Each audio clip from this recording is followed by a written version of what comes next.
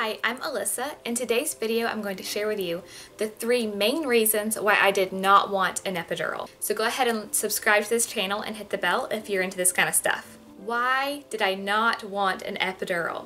I have 3 reasons, and the third was the most convincing to me, so make sure you stick around to hear that one. The first reason I did not want an epidural was because epidurals just scare me.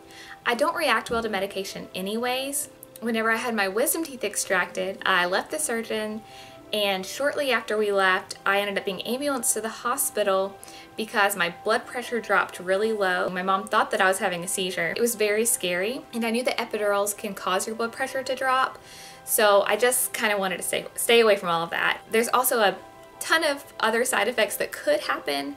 A lot of them are rare, but they're possibilities, and I just wanted to not deal with those if I didn't have to.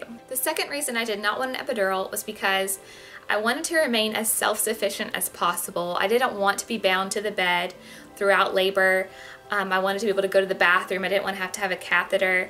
And then especially after the baby was born, I didn't want to be numb and confined to the bed. I wanted to be able to get up and go to the restroom myself, and I wanted to be able to take care of her.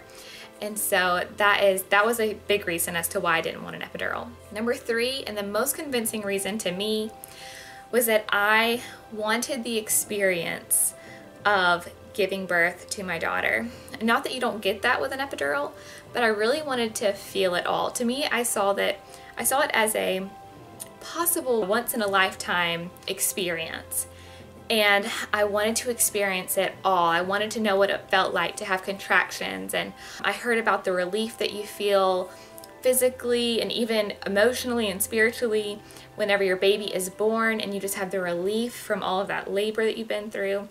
And I heard that it was just like almost like a high. It's incomparable. And so I wanted to know what they were talking about, and I wanted to experience that. I also kind of saw it as my duty and honor to labor for my child and to experience what it felt like to bring her into the world. I just didn't want to miss out on any of it. So those are my 3 reasons why I did not want an epidural. Let me know if you agree with my reasons or if you just think I'm nuts. Let me know in the comments. And also, I'd love to know, did you have an epidural? Did you not? I'd love to hear from you. So like, subscribe, all that jazz, and I'll see you soon. Bye.